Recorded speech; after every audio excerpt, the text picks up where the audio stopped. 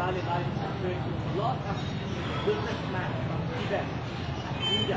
Whenever he's saluting his tutelary goddess inside the palace, and he's one of the very famous king of this Kathmandu country. And he's the one who built many temples around this area.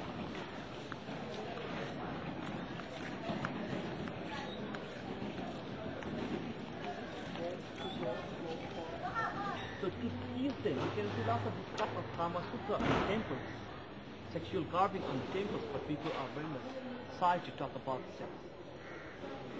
So, actually to tease to the people that sex is not a bad thing. To tease to the people sex is not a bad thing. They put this type of sexual carving on the temple. Because temple is one of the very religious places. Yeah?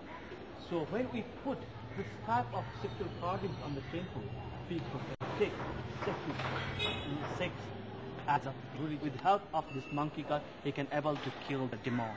So that's why we worship the Hanuman, the monkey god, as a god of power.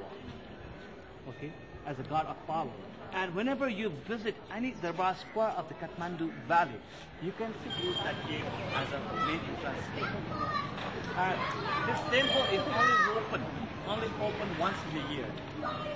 Like in September, October, we celebrate one very big festival. At the time, they usually open this temple for the public.